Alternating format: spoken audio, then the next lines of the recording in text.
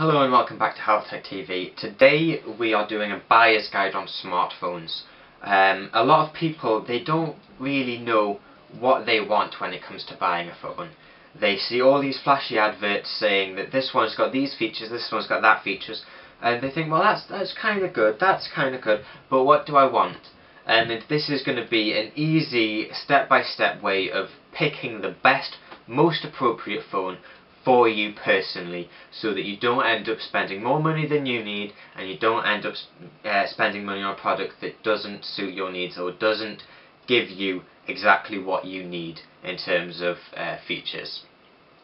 So it's almost like a flowchart in the way it's going to work. You know, you eliminate all the limiting factors to achieve sort of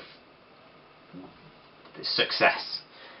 Say this is the phone, this is where you need to be, and that to get there you need to go the route that has the least limiting factors. So yeah, let's start on our journey to finding the best phone for you. So as I was talking about limiting factors, what you need to start off with is the biggest limiting factor instead of the smallest limiting factor. And when it comes to phones, it's not actually hardware that's the limiting factor, but the software. So you need to have a look and find the best software for you, the best operating system when it comes to phones. So whether it be iOS, whether it be BlackBerry operating system, whether it be Android or Windows, you need to figure out which has the capabilities that you want. So for example, if you want a phone that can send music over Bluetooth, you definitely don't want to go for iOS. If you want one that has a good mapping system, you definitely don't want to go iOS. If you want a good phone for making text documents, I don't know, Excel documents or whatever, you would want to go for a Windows phone. If you want one that's good for emails, you would maybe look at BlackBerry operating systems. Find the operating system that best suits your needs, as that is generally the biggest limiting factor when it comes to phones. From here we need to look at the brands themselves. What do they pride themselves on? For example, Apple prides themselves on their Retina displays and their obviously the software. You know, the Retina displays might not be that good compared to another brand, but you've got to really look at the brands as a whole. For example, Apple are known for having not that good battery life, not that good signal, but good screen resolution. HTC are known for example, they had ones with Beats Audio in. They tend to go for like the full package. HTC do. The bold quality, screen resolution, blah blah blah blah blah. Like for example, HTC, they do try and go for everything. How reliable is the brand as a whole? You've really got to look at the whole brand and then choose which brand you want to go with based on your experiences or your research on those brands. And that's when you start looking at the phones themselves, the models themselves, and start picking out which ones you would rather have over the rest of the range. So from here, like I said, you start looking at the models. Say you've chosen BlackBerry, for example. Do any of the curves fit your feature needs or your spec needs, or do you need to go up to the bolds? If you're going with Apple, does the iPhone 4 fit your needs? Does the iPhone 3GS fit your needs? Does the iPhone 4S/5 fit your needs? Once you've chosen the brand, start looking at the product within that brand. Do you need one with a really high resolution 4-inch touchscreen?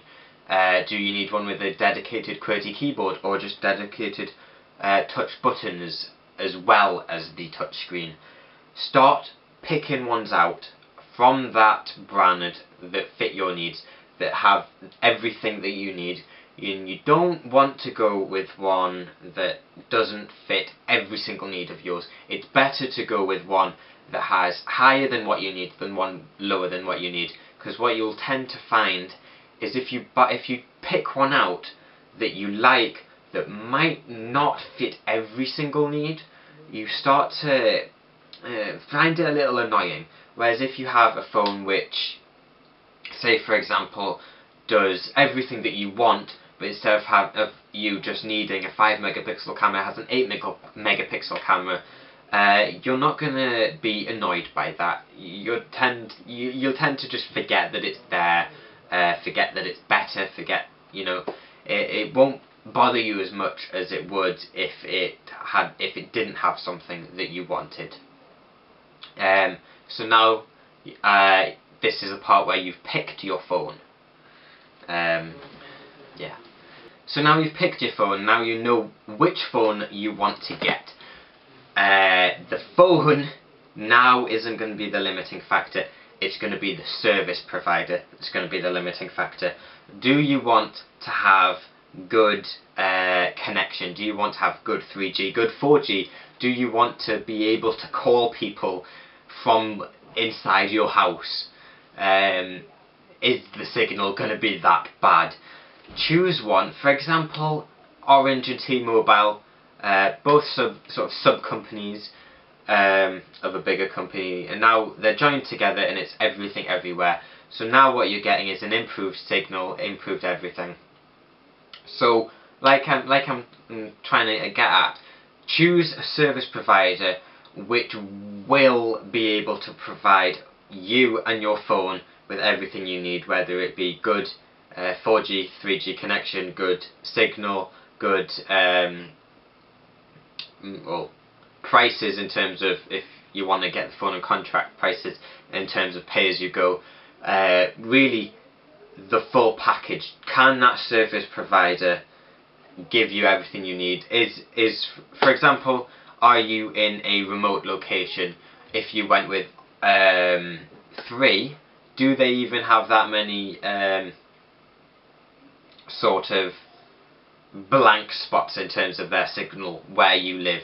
Are you going to be going in and out of signal every 10 meters? So pick the service provider which is going to help you the best. And yeah, really, now you've got your phone, now you've got your service provider, now you know what you want. Really, that's you done. You've got the smartphone, you've got everything you need, and hopefully you're going to enjoy it more than you would with any other phone on the market to date. So yeah, that is the buyer's guide. Time to say goodbye. So there we have it. That is the buyer's guide on smartphones. Which is the best smartphone for you and how to find out whether it is or isn't. Don't forget to head over to the website, and if you haven't already done so, bookmark it in your browser, because there's a lot of content there that you won't find anywhere else in the HalTech TV network. If you have any questions or product review requests, use the section of the website for that and use the specific tags to associate your question, review request or whatever with the content of the question. That is where your questions are going to get answered. You might get answered on YouTube comments or whatever, but really at the end of the day you will 100% get answered if you go over to the website and use the questions box. If you have any business contact reasons, if you want to contact me for business, use the email provided. All the links are in the description box below. But other than that, I'm Hal Thompson. I'm not HalTech TV. I'm Hal Thompson. This has been another HalTech TV video. Don't forget to subscribe. Do everything I've just asked you to do. And goodbye.